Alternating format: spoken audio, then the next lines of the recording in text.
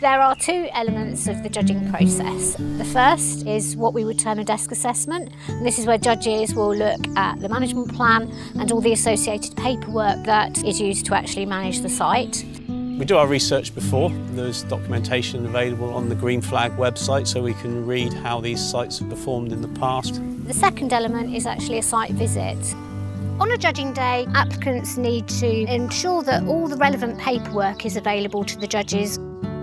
Following that, the judges will be taken around the site by those people that are responsible for the day-to-day running of the site. This could be park rangers, it could be park managers.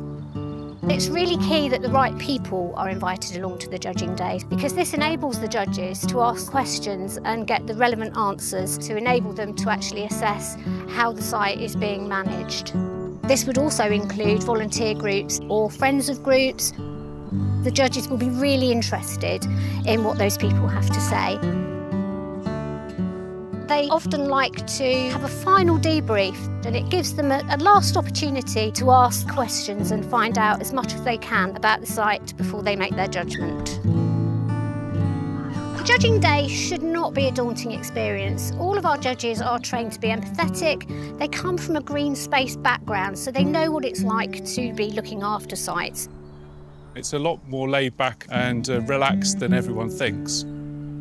A site shouldn't be disappointed at all if the first time round it doesn't qualify.